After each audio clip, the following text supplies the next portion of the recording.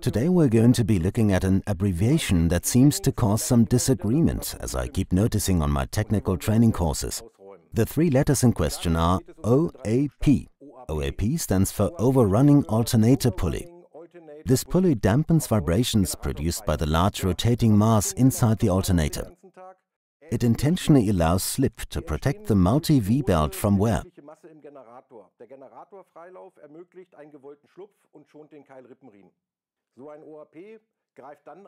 An OAP pulley springs into action when we switch off the engine, for example. The belt drive instantly comes to a stop, but the rotating mass inside the alternator is still moving with considerable force.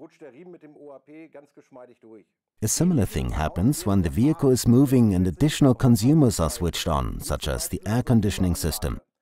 The air conditioning compressor starts up, creating an additional load for the belt.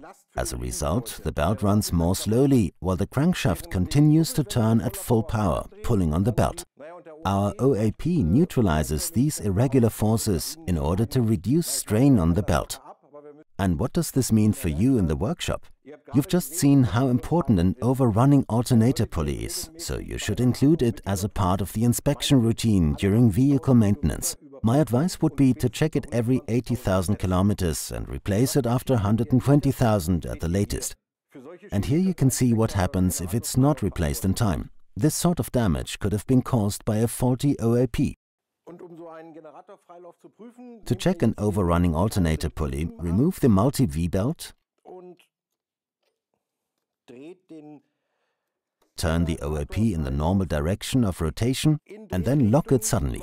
The pulley should slip freely. You can tell the OAP is slipping properly by turning it back and forth, or turning it, then locking it and checking if it's slipping. This means the OAP is working correctly. You won't be able to perform this test on some engines because they have an OAD fitted rather than an OAP. OAD stands for Overrunning Alternator Decoupler, and it's the OAP's big brother.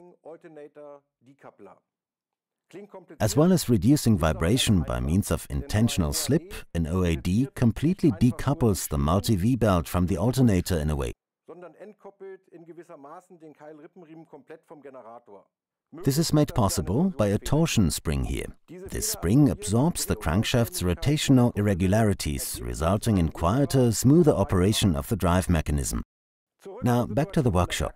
If you have an engine with an OAD instead of an OAP, you'll need a special tool that you'll find in our OAP toolbox. You use this to turn the alternator shaft in a counterclockwise direction while holding the decoupler's outer ring in place. You should feel the spring yielding. If the spring doesn't yield or the decoupler doesn't slip, it means it's faulty and must be replaced. Don't forget these cover caps, by the way. If you need new OAPs or OADs, we have a very wide range in stock. Continental offers 130 variants to suit different vehicle models.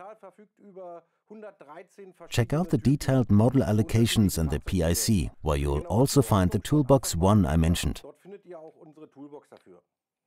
So is that all clear now? See you next time in the workshop.